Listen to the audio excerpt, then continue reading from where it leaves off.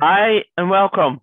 The Techno Dinosaur meets the IT Geek, number 74. My name is David Logan, the IT Geek, the guy who takes the jargon of technology for you and allow you Techno Dinosaurs to use technology before you speak to your grandkids, your nephews and nieces. Make it easy for you to use. With me today is Willie Nicol, normal suspect. I don't know where he's based. So Willie, how are you and where are you? Thank you, David. Yes, the normal suspects. I am Willie Nicol, the Techno Dinosaur, so named because I'm digitally challenged. However, I'm also a personal development life coach who helps people with this stuff in their lives. I'm based in Troon, a very sunny Troon today, in South Ayrshire, Scotland, UK. Good. You'll be pleased to know I'm based in Annan, Dumfries Galloway, south of Scotland. And it's red hot down here. I'll be putting suntan lotion on shortly. So you help people with this stuff, Willie. I'd like a hand. Up till lately, I've been struggling with time management. I still struggle. I find some tasks don't get done. And I have some stuff that I schedule overruns. How can you help me? Or others like myself? I'll give you a few tips and hints, certainly. Time management is quite important to get your work done, or other activities for that matter. And you can go online and find any number of websites to talk about time management and any number of apps and so on to help you with time management. But one thing to remember right from the start, time management is not necessarily about managing your time. It's about managing yourself, having the discipline to make sure you utilize your time to the most effective manner. So I've done a bit of research to save you doing it and all the viewers out there, and I'll refer to my notes. We all have 24 hours a day. We all get 24 hours a day, but it's how we use it determines how effective that day is going to be. Excuse me. So here are a few tips. Number one, be intentional in your time management. Set your intentions out. Create a to-do list. We've talked about this before, David. A to-do list as opposed to a will-do list. However, for the sake of today, we'll call it a to-do list. This is one of the most powerful ways to be as productive as possible. If you keep your list of tasks in front of you, you're less likely to become distracted and you're more likely to focus on what's in front of you. If you get distracted, you look at your list and say, oh, I need to focus on that. And there's also that sense of achievement when you completed that task and you can cross it off your list. Another tip is to prioritize your workload. Prioritize the tasks you have to do. After writing your to-do list, prioritize what needs done first, or second, or third. Once they're dealt with, you can move on, but don't ignore them. There is, and you can find this online, what we call the Eisenhower matrix, which is based on the working practices of the former US President, Dwight Eisenhower. And here's how it works.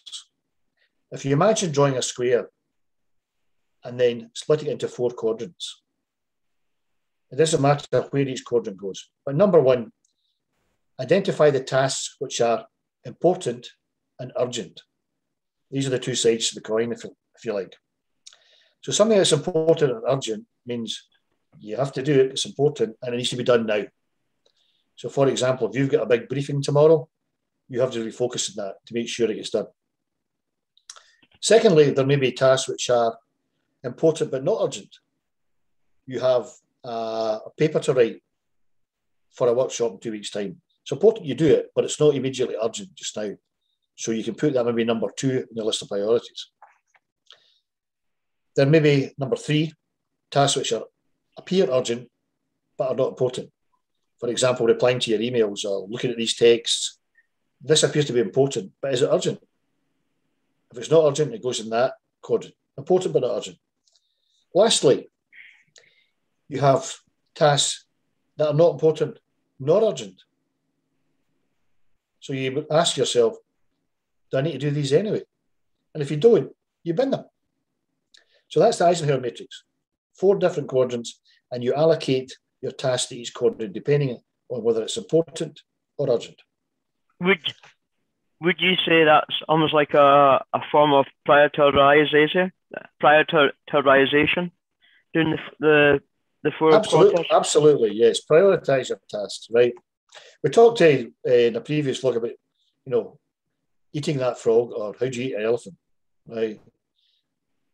Eating an elephant in small chunks. And the frog is that unpalatable task, but you've got to do it. So you've got to eat that frog, yeah? So prioritization is very important. Next, be focused. Avoid distractions. There's the phone call there, or the social media, or maybe I'll just look at my emails, right? Despite our best intentions, we do get distracted. Happens to me, happens to you, happens to everyone. But what we suggest here is avoid as much as possible being distracted. Apparently, it takes 23 minutes to refocus on a task once you've been distracted. So if you have lots of distractions, you're not going to get a lot of work done productively. Identify the source of these distractions, and put controls in place. So switch off the notifications on your phone. For that matter, switch off your phone. Switch off the telly because you don't want to be watching Netflix, and so on and so forth. Avoid distractions. Fourthly, they say be structured. Have a structure. Block off your available time. Now, some people might get, and I'm prone to this, right, that hour there from 9 till 10, I'll be doing this, from 10 till 11, I'll be doing that, and so on and so forth.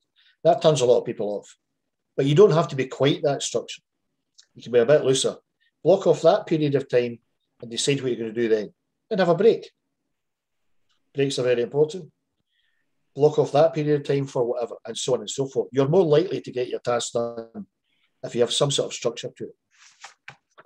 Lastly, be self-aware. Track your time.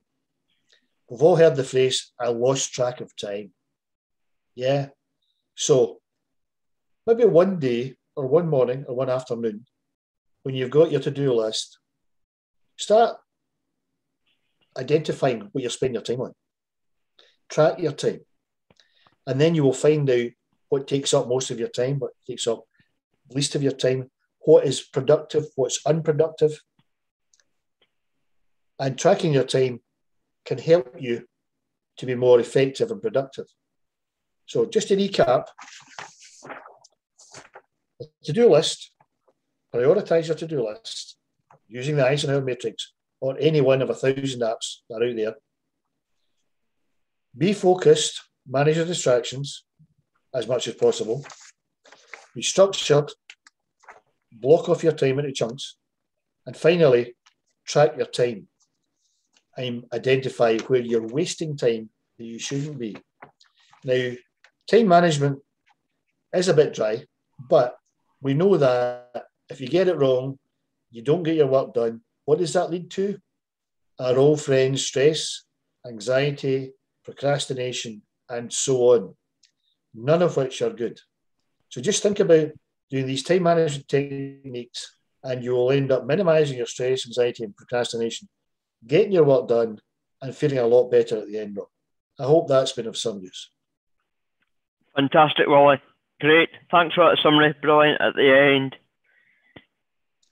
To you, the viewer, if you've got any further questions to Wally, if you want him to tackle your stuff, drop a comment below or send us a private message. Normal stuff. Please share our videos. We want to go wide and far. Share to friends. Share to colleagues. Search for the Techno Dinosaur meets the IT Geek. I'll about it now. We'll have a great week, everybody. One piece of advice I give you, do not do anything I wouldn't do. Thank you. David, thank you for that. Yes. Always remember, people, right, we're here to help. So, till next time, stay safe, stay well, and remember, have some fun. Bye for now.